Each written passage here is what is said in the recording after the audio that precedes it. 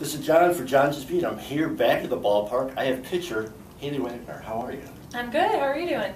We're 10-0, or you're 10-0. I'll just ride your coattails. Doing good. 10-0, pretty exciting. It's exciting, yeah. We've been doing really well, just going after it on defense and offense, and we're just trying to keep it rolling. Now, you played a little bit in Italy, right? I did, yes. Can you tell us a little bit about that experience, like how the fans, Yeah, in 2015, right after my rookie year with the Rebellion, I went to Italy and played for Busalengo and for the Italian Cup, and we went out there, we ended up winning it, and it was really fun to play some international ball and eat pizza and eat gelato and do all this other stuff. So yeah, it was really fun. Our favorite pizza? Zucchini, the salami they have, and brie cheese. Oh, yeah. Okay.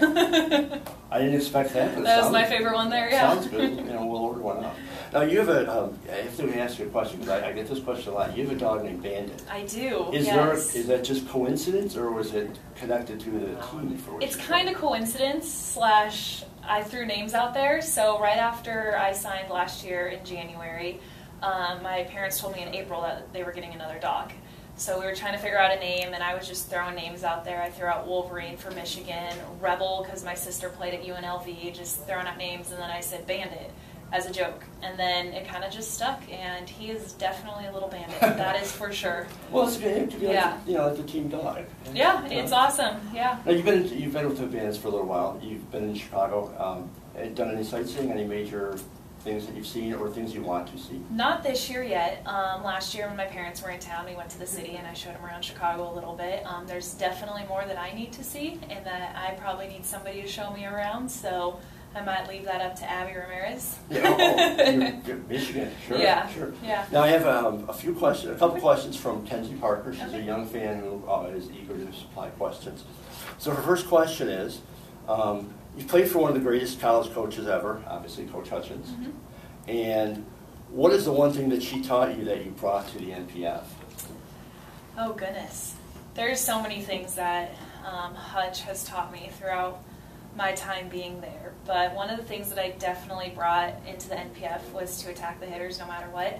And that was kind of like my key thing in college, was go out there and attack them, and I'm going to beat the batter. I'm not going to let them beat me. So that's kind of my mindset every single time out there, and that's what I brought into the NPF. Also to have fun.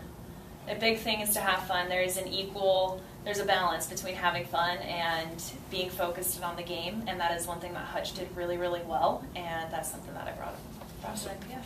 And her second question is, when you were younger, what was your favorite pitch to learn, and what was the hardest pitch to master?